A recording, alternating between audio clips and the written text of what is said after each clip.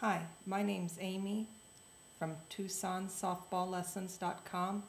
I want to talk to you about the very basic 4-seam grip on the softball.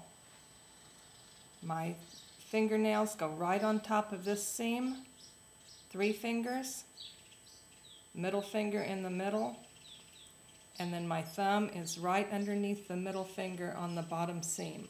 If I was to stick a pencil through here, it would go from the middle finger and come right out at the tip of the thumb. You lay your middle finger across this horseshoe. The other fingers are to the side. You are right on top of the seam, and thumb is directly below and on the seam. My little finger hangs off. It doesn't touch the ball.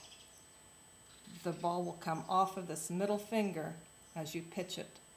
The middle finger is the last to leave the ball. Also, you need to have this gap.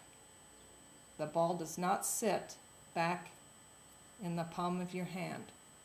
For the fastball, you want it out in your fingertips, and there's a gap. Now, if your hand is small, rotate the ball to the narrows. 2 fingers across here. More of your finger is on the ball at this point.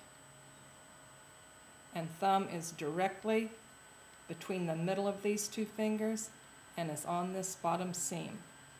Thumb will always be on the opposite side of the ball. And your flip is here. You still have this gap so that the ball's not back in the palm of the hand. Thank you.